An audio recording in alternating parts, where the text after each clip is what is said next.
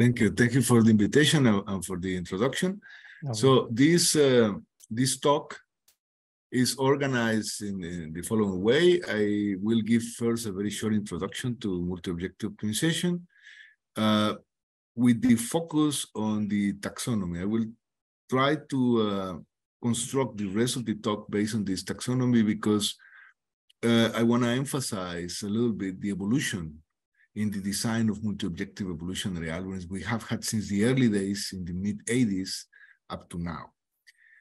And then I will focus on three topics. The inception of this talk was based on a question somebody asked me many years ago.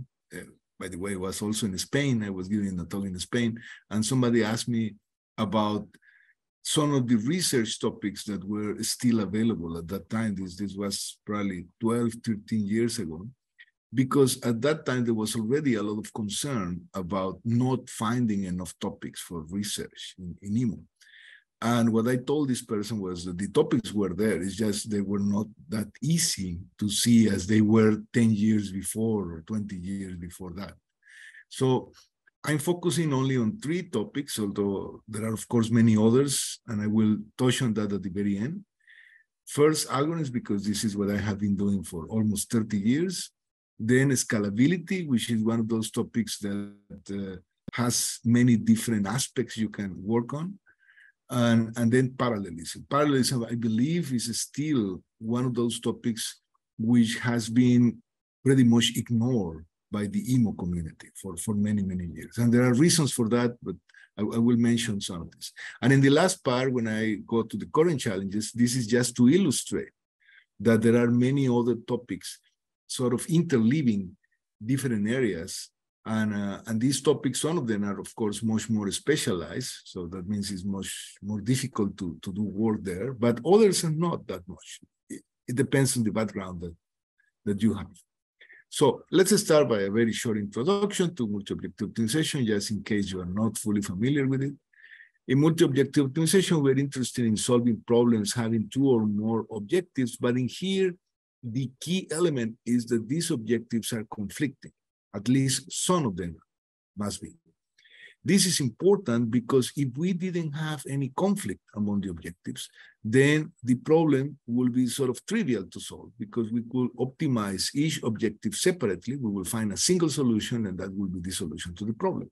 The conflicting nature of the objectives makes the problem very interesting because it's actually ill-defined from a mathematical point of view. So this is the formal definition. It's very simple. Instead of having two objectives, I have k objectives where k is greater or equal than 2. And I may also have inequality and also probably equality constraints. So the first issue in multi-objective optimization is the notion of optimality. Unlike global optimization, in which the notion is very intuitive, the best solution in the whole search space subject to the constraints that we have, in multi-objective optimization, the notion of optimality is not completely straightforward. In fact, there is more than one notion of optimality. The one that most people use and have used for a long time was originally proposed by a professor from Oxford University, it's Francis Isidro Edgeworth. He published in 1881 a book with a very strange title, Mathematical Psychics. And in this book, he refers to finding trade-offs as the solution to a problem having two conflicting objectives. By trade-offs, he means compromise solutions or solutions in which it's not possible to improve one objective without worsening the other one. However, the reason why Edgeworth is not very well known today has to do with the fact that Wilfredo Pareto, independently in 1896, that's 15 years later, he published a book called Cours d'économie politique. At that time, French was the language of science, not English, in which he came out with the same notion originally proposed by Edgeworth, but in this case, Pareto generalized the notion to any number of objectives. This notion that Pareto called in his book optimality is now known as Pareto optimality. Some people call it Edgeworth Pareto optimality, but most people, at least in the evolutionary multi-objective optimization community, don't use Edgeworth's name anymore, which is Kind of unfortunate because he's the one who actually came up with the notion first. The definition is actually very simple. If we assume that all the objectives are being minimized, and this is a reasonable assumption because we can always transform maximization into minimization, then we say that a vector of decision variables, which is feasible, that's what this means. In other words, it satisfies all the constraints, is Pareto optimal if there does not exist another feasible solution such that these two conditions hold. Is less equal in every objective and strictly less for at least one of them.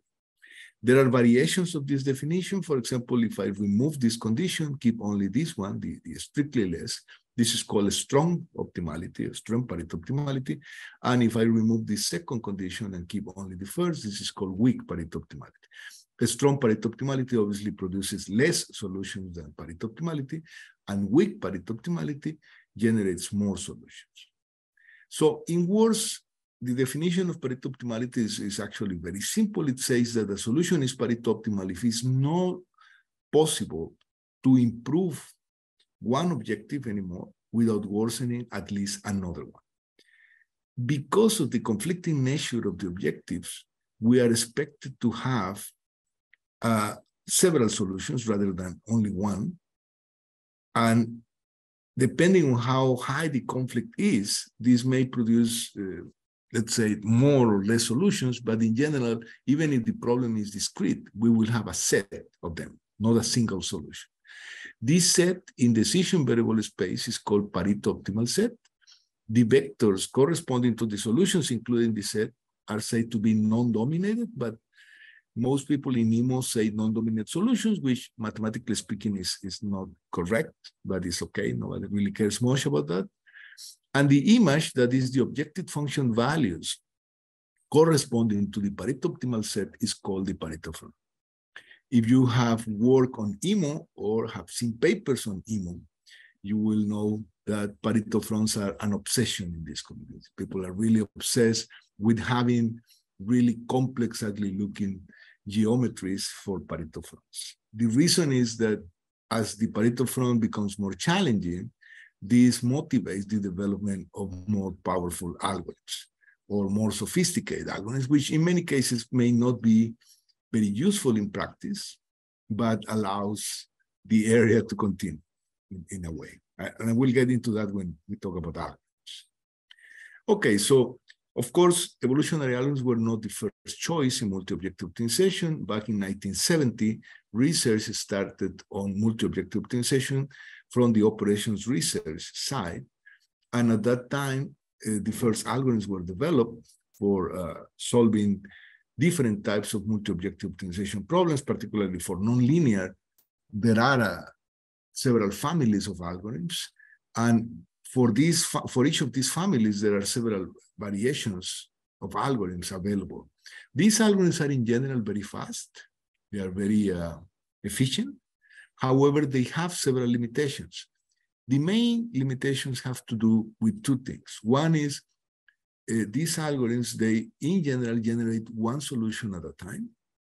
That means that to generate several solutions, several elements of the Pareto optimal set, the algorithm needs to be executed several times from different starting points. And there is no guarantee that changing the starting point will produce a different solution at the end. The other issue is the sensitivity of these algorithms to the shape and the continuity of the Pareto front. This is an issue, has been always an issue. On top of that, some of these algorithms require the first derivative or even the second derivative. Today we have, for example, a multi-objective version of Newton's algorithm, which requires the second derivative. However, when applicable, these algorithms, of course, are very fast and are very robust. Now we get into multi-objective evolutionary algorithms. Multi-objective evolutionary algorithms started in 1985 with the algorithm in the third bullet with Vega, the vector evaluated genetic algorithm that was proposed by David Schaefer in his PhD thesis at Vanderbilt University in the US. This is considered the first ever multi-objective evolutionary algorithm. It's a very simple algorithm. It doesn't even use the notion of Pareto optimality. So in the old days, and the old days is a period that goes from 1985 up to I will say early 90s. These are the old days of the field, and we had the non-known algorithms, the non-Elitist and non-Pareto based. This means these algorithms didn't incorporate the notion of Pareto optimality in their selection mechanism, and also they didn't retain the non-dominant solutions generated by the algorithm at each generation or iteration. So these, we can say, that are very naive, very simple algorithms. However, that's what we had during this period of time that goes from the mid-80s to the early 90s. Some of these algorithms were not really that bad. It's just they were limited because of the way in which they operate. For example, linear aggregating functions were very popular, and even today some people use them. It's the simplest approach. We only add up all the objectives into a single scalar value, and then we transform a vector optimization problem into a scalar optimization problem, and we can use, for example, a genetic algorithm to solve it. Of course, if we want to generate different solutions, then we have to be more creative, for example, to use weights for each of the objectives. But linear aggregating functions, although are applicable in a wide variety of problems, have the limitation that they cannot generate non-convex portions of the Pareto field. So in the second half of the 90s, they became very unpopular in the specialized literature. Like most reviewers, whenever somebody mentioned that they had used a linear aggregating function, the paper would get immediately rejected, even if the results were reasonably good. So now from the first half, let's say probably 93, from 93 up to the end of the 90s, there was a first period in which several very interesting algorithms were developed. They were still sort of naive in a sense. Perhaps the exception, the remarkable exception here is MOGA, but the others were relatively naive, based on an idea that was originally proposed by David Goldberg in his book from '89, which at that time was called Pareto ranking. Today, this procedure is called non-dominated sorting, but it's pretty much the same. And the idea is very simple. The idea was, okay, let's introduce the notion of Pareto optimality in the selection mechanism of an evolutionary algorithm. So how should we do it? And the proposal was to have a ranking scheme in the selection mechanism that, by using Pareto optimality, will give the same probability of selection to all the solutions that were Pareto optimal in the population, or non-dominated, it's the same. By doing that, and giving a lower selection probability to solutions that were not Pareto optimal, then the idea was, I want to preserve all the Pareto optimal solutions. Therefore, I will be converging to the Pareto optimal set, and I will be discarding solutions that are dominated in the population. And this is sort of the correct way of solving a multi-objective optimization problem. It is worth noting, however, that these algorithms still at this time were non-elitist. In other words, they didn't retain the Pareto optimal solutions that they generated, which is an issue because then you can lose some of these solutions when applying the evolutionary operator. You apply crossover and mutation, and you may lose some of these solutions. So we have here MOGA, proposed by Fonseca and Fleming at a conference in '93, the original non-dominant sorting genetic algorithm, NSGA, introduced by Kalyan Moideb and one of his students in '94. This was the first algorithm published in a specialized journal that was evolutionary computation, because that was the only specialized journal available at that time. And then we have MPGA, the niche Pareto genetic algorithm, proposed by Jeffrey Horn. Then we have the contemporary approaches, which were, this period started from the late 90s, 98, 99, all the way to the, I will say, the first half of the 2000s. From here, perhaps the most remarkable algorithm is NSGA2, that was originally proposed in the year 2000, but the journal version was published in 2002, and this is the version most people know. The conference version was published in 2000 of PPSN. SPEA, of course, from Eckhard Sitzler, that introduced the notion of elitism that most algorithms have adopted since then, which is based on using an external archive in which the Pareto optimal solutions are stored. And this allows to retain solutions, but at the same time, it can be used as a density estimator, which is the other important component in multi-objective evolutionary algorithms, because we have to maintain diversity during the whole evolutionary process. So to maintain diversity means that we want to avoid convergence to a single solution, because we want to produce several elements of the Pareto optimal set in a single execution of the algorithm. And then, of course, in the last group, we have the algorithms that are more recent.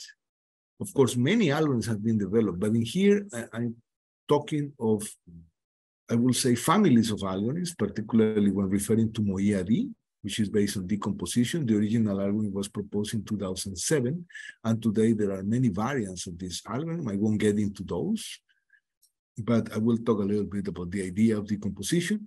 Then another interesting family is indicator-based, from which the first algorithm was the indicator-based evolutionary algorithm from Sitzler from the year 2004. But perhaps the most popular is SMS-IMOA. The original version was proposed in 2005, but the best-known version was published in the European Journal of Operational Research in 2007. And of course, NSGA3, which is the most recent in this slide, is from 2014. It's still very, very popular today. And this is kind of an interesting algorithm in the sense that the algorithm was published in two parts, but most people only cite the first paper in which the algorithm is introduced. Because of some issues, Kalyan Muideb developed an application for a Swedish company, and he put the algorithm as part of the application. So he gave the rights of the algorithm to the Swedish company. Therefore, he's not allowed to release the code, his own code, in the public domain. So when the paper got published, there was a public domain version developed by somebody in Taiwan. And this has been perhaps the most popular version of the algorithm that has been adopted by many people. But apparently, it is not too accurate. This version has some differences with respect to the original version. But there have been many improvements to the algorithm, although nobody really has the code except for Kalyan Muideb. They are improving on a version which is not the official version of the algorithm. But still, the algorithm has been very popular. So after 38 years of existence, the question that comes to mind is, what remains to be done? Is there still some topic in which I can do research on it, particularly if I'm a PhD student or a young researcher, somebody who's starting his career in this area? And the question, and the answer is, of course, yes, it is possible. It is true that it's not as easy as it was 20 years ago, but it's still possible. We just need to pay attention. So this talk is about that. So first, let's talk about algorithms. Algorithms, as I said, is what I have been doing for almost 30 years. So this is an area with which I'm very familiar. So today, we have three main families of algorithms in current use. We have Pareto-based, decomposition-based, and indicator-based multi-objective evolutionary algorithms. I will get very quickly to each of them. Pareto-based is the oldest family that started in the late 90s to become popular. And in this case, the two main components are a selection mechanism based on Pareto optimality and a second component called the density estimator. The density estimator is very important because this is the mechanism that will preserve diversity during the evolutionary process. In the old days, in the 90s, it was, for example, very popular to use something called fitness sharing, which is similar to clustering.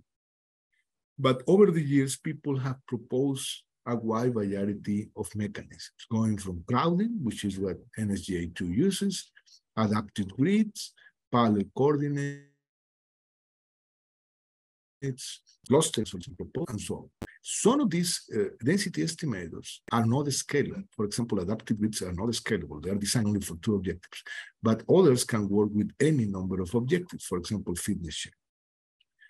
Now, the main limitation of Pareto-based multi-objective evolutionary algorithms is scalability in objective function space.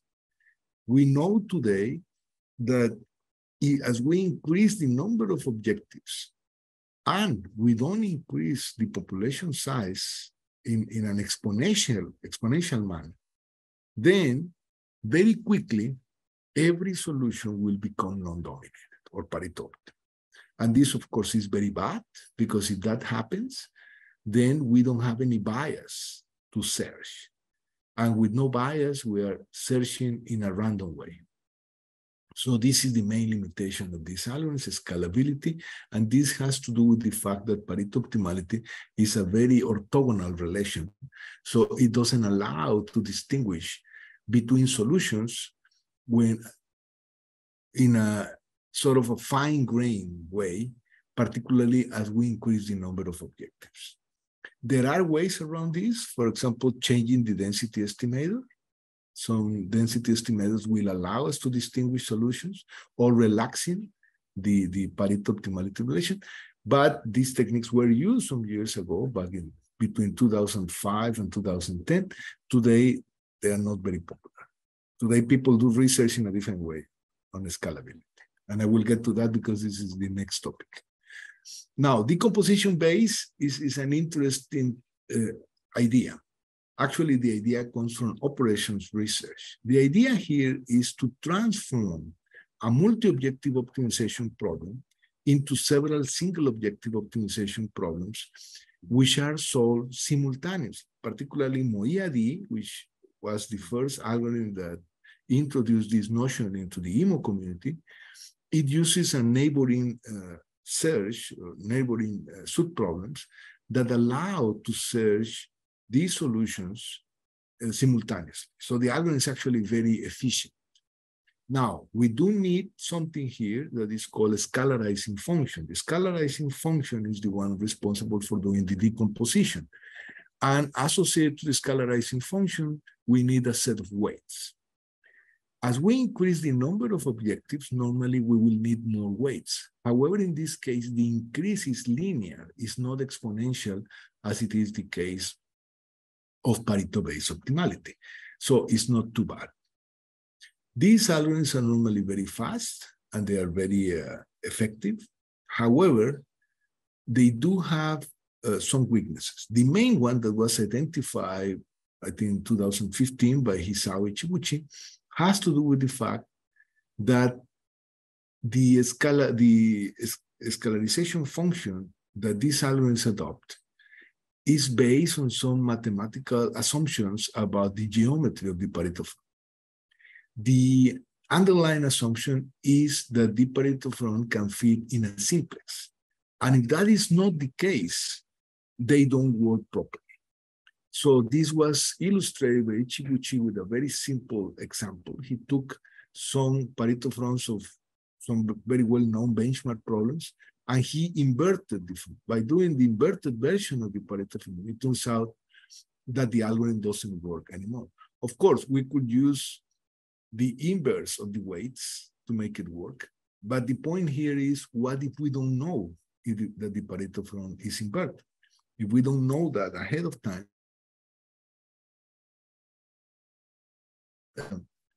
that the Pareto front requires inverted weights. So this is a research area in which some people are still working today, but it's, I will say, a very unusual situation, I think, to have an inverted Pareto front. But since it showed a weakness of these algorithms, it became a research topic. And that's how research is being done these days. The last family, personally, I consider it the most interesting one, the indicator-based algorithms. In here, the original idea from Sitzler, which other people had discussed before him, like Joshua Knowles back in 2002, is what if, instead of using Pareto optimality, we could use a performance indicator to do selection? Of course, this is possible as long as the performance indicator fulfills certain mathematical properties. Basically, it has to be fully Pareto compliant. That means it must have a strict monotonicity with respect to Pareto optimality. The thing is, we only know one performance indicator with these properties. It's the hypervolume. But the hypervolume, although it's very nice and it has been mathematically proved that if you maximize the hypervolume of a set of solutions, you will eventually converge to the Pareto optimal set. The problem in practice is that it's a very costly performance indicator. Its computational cost grows polynomially on the number of points, but exponentially on the number of objectives. So this makes the hypervolume unaffordable in problems having more than a few objectives, more than 6, 7 objectives, it becomes unaffordable. Although there have been many efforts to produce improved versions based on geometrical tricks. There are some versions that can compute the hypervolume at a relatively low cost for up to 10 objectives, but it's still a difficult issue. Most people believe it's not possible to do it very, very efficiently. Do it, for example, in polynomial time to obtain the hypervolume in high dimensionality. There has been a lot of research on that. And of course, there are other performance indicators which are not fully Pareto compliant, but can still be used in the selection mechanism of a multi-objective evolutionary algorithm in a relatively reliable way. A good example is R2, but which is weakly Pareto compliant, but most researchers don't like this for whatever reason. So today, something that is a common practice and is, I have to say, this is something I personally don't like much. I have to deal with this as editor-in-chief of the Transactions on Evolution Computation, is that there is some sort of, I would say, almost an algorithm to generate papers on evolution and multi-objective optimization that many people use. And the procedure is very simple. They take an existing set of components and an existing multi-objective evolutionary algorithm, and they say, okay, I have this algorithm, this version of MoIAD or whatever, and I'm gonna change the crossover, I'm gonna change the density estimator, and I will add this other mechanism. And then I will test this with a massive validation using many test problems, several performance indicators. And you see this paper full of tables with lots of statistics in which they show that this version they are proposing is better than other algorithms that are in current use. But if you look carefully at the numbers, the differences are probably in the third decimal. So in practice, nobody's really going to use this algorithm except to compare their own results. But the main concern to me here is that no new idea is really being proposed. It's just a small variation of an existing idea, which in some cases is sort of a circular idea in the sense that it's something that somebody proposed before, but with a different mechanism. So I have no problem with having these papers published even in top journals. The problem is that because of this practice, now becomes very difficult to actually publish a new idea. Because many of the reviewers we have in journals, even specialized journals, they don't seem to pay much attention to the new ideas anymore. They pay more attention to the statistics, to the methodology, and not to the ideas, which I believe is dangerous, but that's the way it is. And I have tried to fight against this. It's very difficult. It's very, very complicated. So what about the ideas? What about having other ideas? It's still possible, of course, but you have to think, right? You have to devote some time. So let me show you some examples. For example, this was many years ago, back in the year 2013, I think it was, or 14. I had this student from Cuba, a master's student. He came from machine learning. And he told me one day that he wanted to write his master's thesis under my supervision, and he tried to convince me to do machine learning using evolutionary algorithms, and I convinced him to do multi-objective optimization. So he came out with a really interesting idea. He proposed an algorithm that uses a transformation procedure by which an arbitrary nonlinear multi-objective optimization problem is transformed into a linear assignment problem. The linear assignment problem, as you probably already know, can be solved in polynomial time, in order n to the third complexity algorithm. So he used the Hungarian algorithm to solve the linear assignment problem.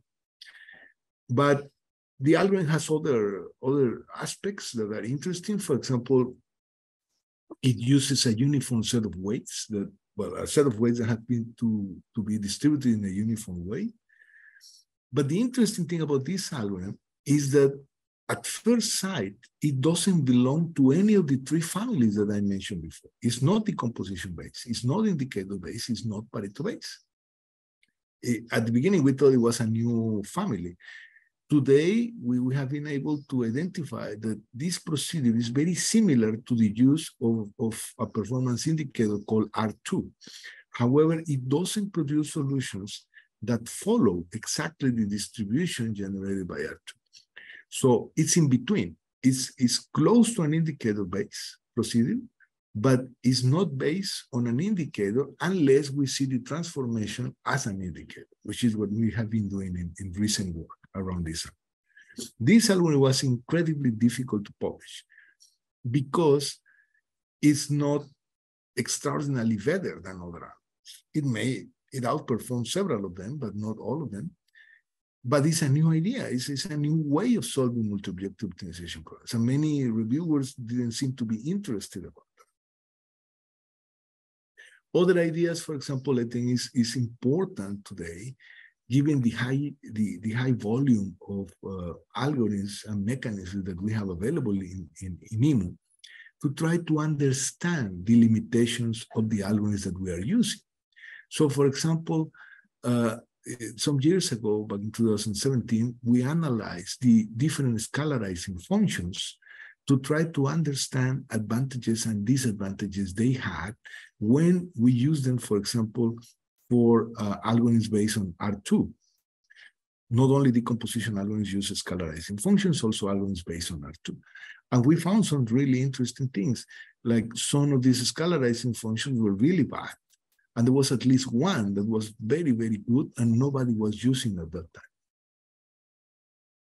Another idea that some people have explored is to combine components of multi-objective evolutionary algorithms into a single environment, a single platform, such that we can try the different combinations of components to find the most suitable for a particular problem.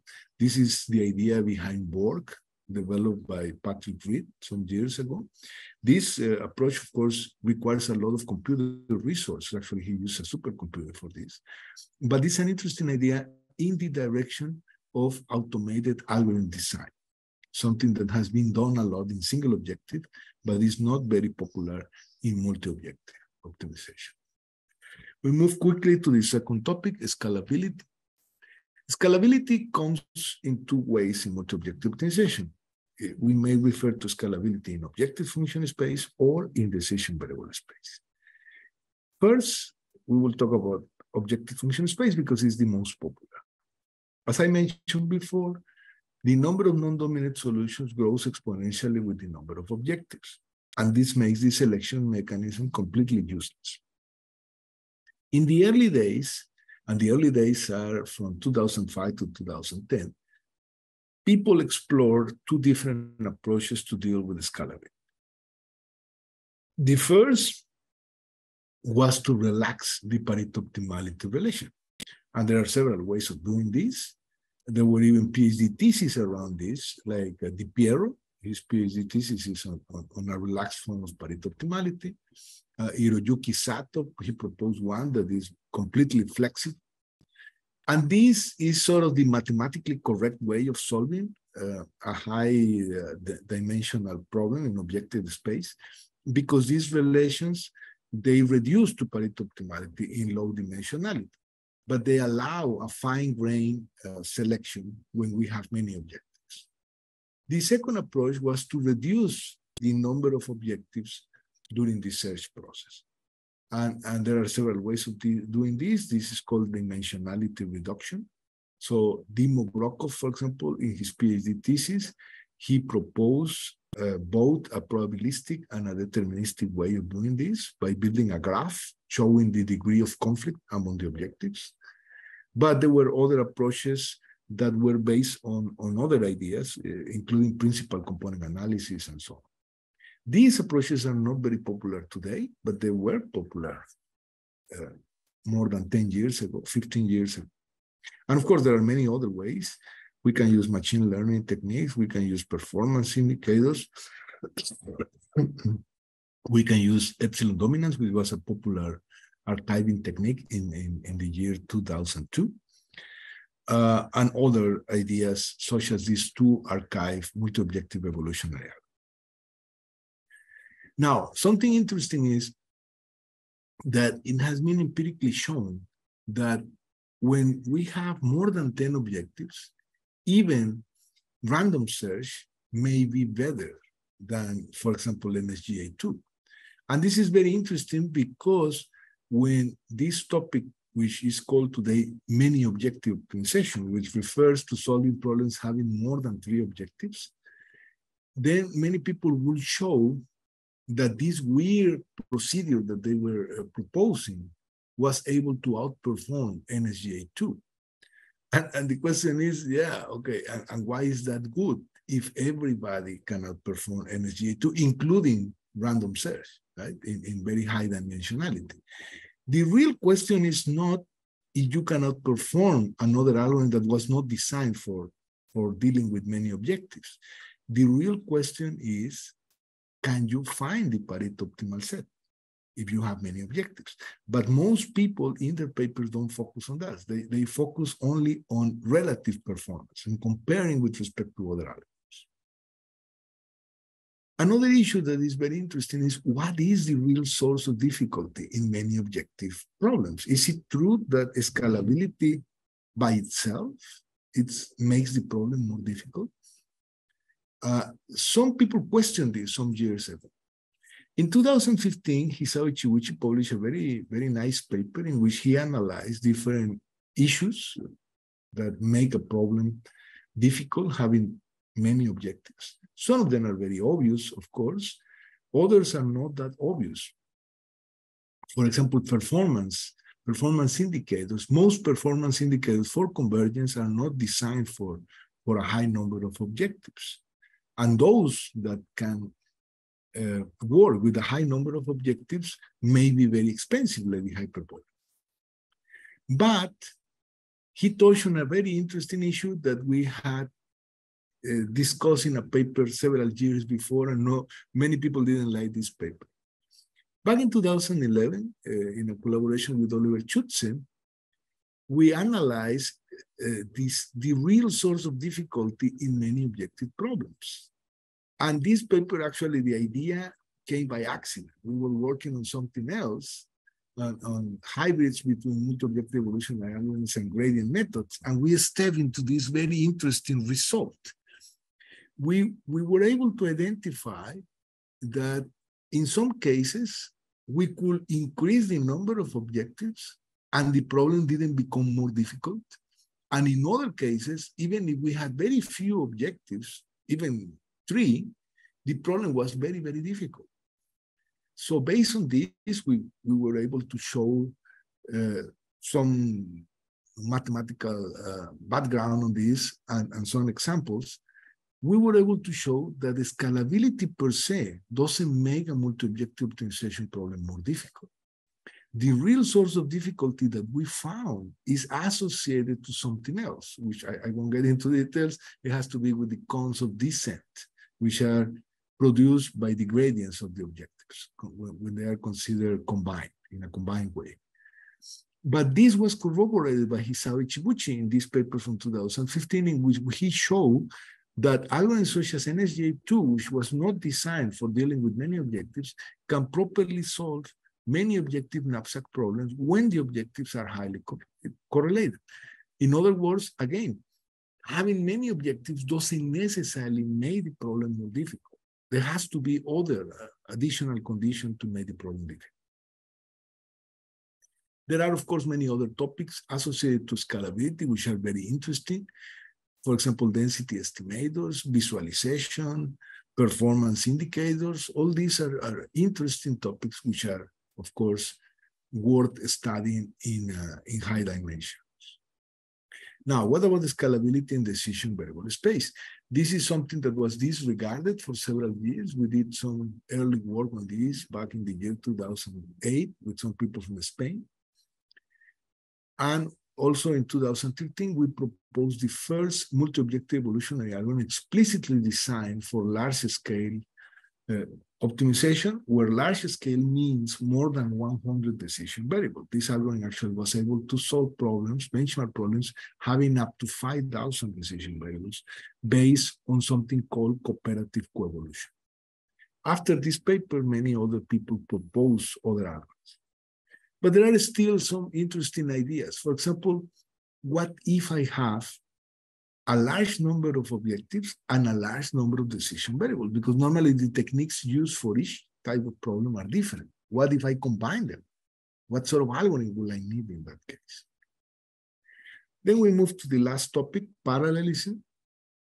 As I mentioned at the beginning, parallelism is a topic that has been disregarded for a long time by the emo community for a number of reasons. I think the main reason has to do with the fact that many emo people are not familiar with parallelism, at least not in a, I will say, more specialized way. And parallelism is not an easy topic because technologies used for parallelism are evolving very quickly and constantly. So it's difficult to stay up to date on the technologies that are used.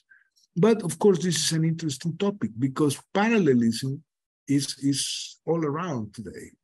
Even if you have a laptop, it's likely the laptop will have several cores, several processors, and it is doing some sort of parallelism at a certain level, even if you are not explicitly programming anything in parallel. So some interesting topics are, for example, asynchronous parallel multi-objective evolutionary algorithms. Asynchronous parallel computing is very common today because many people have access to clusters of computers in which the processors are not homogeneous. They are of different types, different speeds. So it's important to do some load balance and to optimize these computational resources that we have available. There has been some work on this, but not much. Also, implementations on GPUs. Genetic programming people have been using GPUs for a long time, also people who do deep learning, but we don't have that many implementations of multi-objective evolutionary algorithms available for GPUs. Some people have explored this, but there isn't much work yet. Other possibilities is when you start being more creative. For example, some years ago, I had a PhD student who proposed the use of asynchronous parallelism combined with the use of micropopulation, something that we have been working on for more than 20 years, and propose an algorithm which uses a very small population size and adopts the hypervolume. And this algorithm works very well, even having a relatively large number of objectives. It's not computationally expensive because it's using a small population, and the asynchronous parallelism takes care of the exponential cost of the hypervolume when increasing the number of objectives. So it's a nice idea. Of course, the design of this algorithm has to be very careful. You need to know something about parallelism, but it's not very, very difficult. It's possible. I think another area that is worth exploring is to exploit specific parallel architectures by designing algorithms that explicitly gain some advantages from using these specific architectures, for example, GPUs or grid computing, whatever. And there are many topics related to parallelism that haven't been explored today. For example, the theoretical analysis of parallel multi-objective evolutionary algorithms, fitted landscape analysis, the impact of topology on the performance of parallel multi-objective evolutionary algorithm, decomposition-based or indicator-based parallel multi-objective evolutionary. There has been some work on some of these topics, but most of this area remains unexplored even today. So for the last part, I think the main challenge for the coming years is to continue to open new venues of research in IMO. This is becoming, of course, much more difficult, but I believe it's still possible because we have such a huge volume of papers that it's difficult to think of something that nobody had done before. I believe there are topics that are worth exploring and that have been avoided in a way by many people during the years. Not necessarily because they are very difficult. It's because it's complicated to come up with a novel idea here. For example, one is performance indicators. Performance indicators is a very difficult topic. Not many people have worked on that. And those who used to work on that, most of them don't do it anymore. Fonseca, for example, worked a lot on performance indicators and did excellent work in the 2000s, but eventually moved to other topics. We don't have, for example, appropriate performance indicators for assessing diversity in many objective optimization. And there have been some interesting proposals adopted from indicators that were designed for something else. For example, S-energy has been used for assessing diversity. It's not the only indicator, there are others, but there are not that many people working on this topic. Michael Emmett, for example, has done some really interesting work on this, but we need more work in this area. I believe it's also important to design new mechanisms for specific features of real-world problems. For example, expensive objective functions, uncertainty, variable length encodings, and so on. Coevolution, I believe, also has a high potential to change the way in which we design algorithms. As I mentioned before, in larger scale, we use cooperative coevolution, but that's not the only use of coevolution. Coevolution has also been used for dynamic multi-objective optimization. But I think it's one of those topics that has been mostly disregarded by the IMO community. And I believe in general it's important to bring ideas from other areas. Over the years, we benefited from this. For example, back in 2003, Jonathan Filsen introduced red-black trees to store non-dominant solutions. It's a concept from data structures. People have proposed to use convex hull, quad trees, Voronoi maps also in multi-objective optimization, even game theory as a concept from economics. So all these ideas that come from other fields, I think, have brought great benefits to IMO. But we need to pay attention to that, and we need to get the interest, to attract the interest of these researchers from other fields into IMO. I think it's also important to bridge the gap between operations research and IMO. This is something I have been doing for almost 30 years. And one possibility here, the obvious one, is to hybridize multi-objective evolutionary algorithms with mathematical programming techniques. This is something in which I did a lot of work many years ago. Today, not very active on this, but we did a lot on hybrids, also with direct search techniques, not only gradient-based. Kalyan has done some interesting work on the use of optimality conditions to estimate proximity of a solution to the Pareto optimal set. In other words, to define a stopping criteria for a multi-objective evolution. But there is much more that can be. So summarizing, I believe that IMO is still a very promising research area which should remain active for many more years. But we need to increase the diversity in the topics that we explore. And we also need to be more creative. This is, I believe, the message I would like to give to conclude my talk. And if you are interested in knowing more about IMO, you're welcome to visit the IMO repository. It's a web page that contains lots of information, a large number of references, including more than 300 PhD theses, a lot of public domain software that you can download, or links to the web pages from which you can download them. And there are public domain implementations of many algorithms and full platforms, for example, PlatIMO, that contains more than 100 multi-objective evolutionary algorithms in MATLAB. So you are welcome to visit this website to get more information about this topic. And that's all from my side. Thanks a lot.